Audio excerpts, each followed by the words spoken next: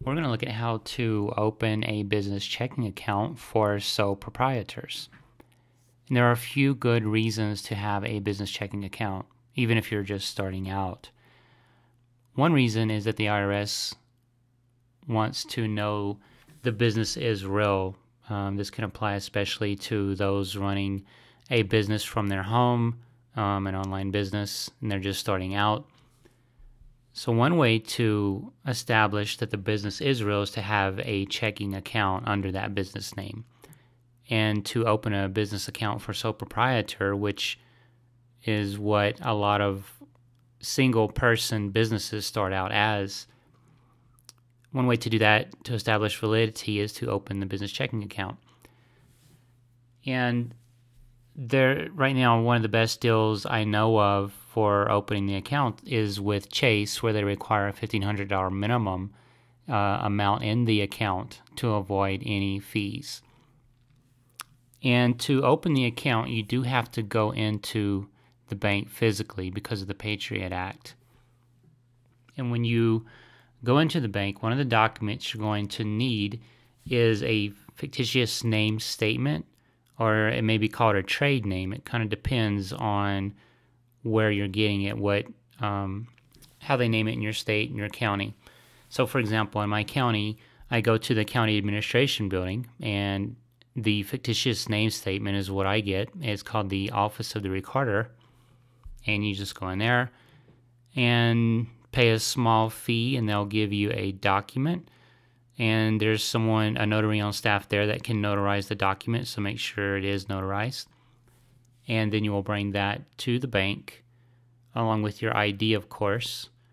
And at Chase, at least, you don't need to have the minimum amount on hand that day, just as long as it's deposited before the end of the first 30 days. And just check with the person that's helping you open the account to make sure when that deadline might be if you want to avoid any of the fees.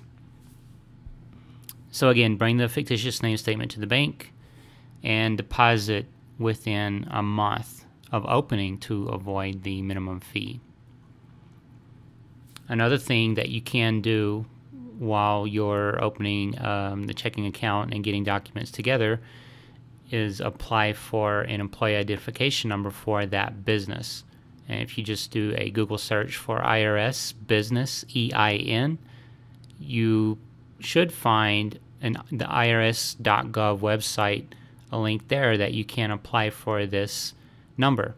And this is similar to a Social Security number for a person. But rather than giving out your Social Security number everywhere, you can give out the EIN when you are doing things under that business name. So, for example, I know with Audible, the ADX exchange, where you put together audio books for any ebooks or paperback books that you've created, one option is to use your Social Security number. And then there's another, if you have an EIN, you can use that instead. And when you're opening an account with PayPal, you can open a business account under this business name and then just link your new business checking account to the PayPal account. And I mentioned before that having a business account for the new business helps establish validity.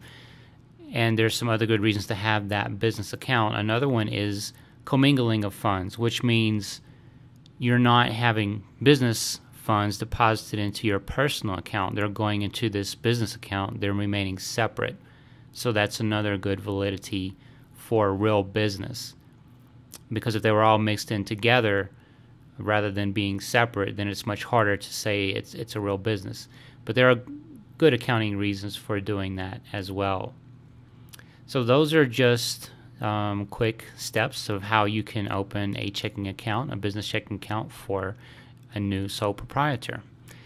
And if you would like more great business tips like this, just visit bitesizebschool.com. Thank you for watching.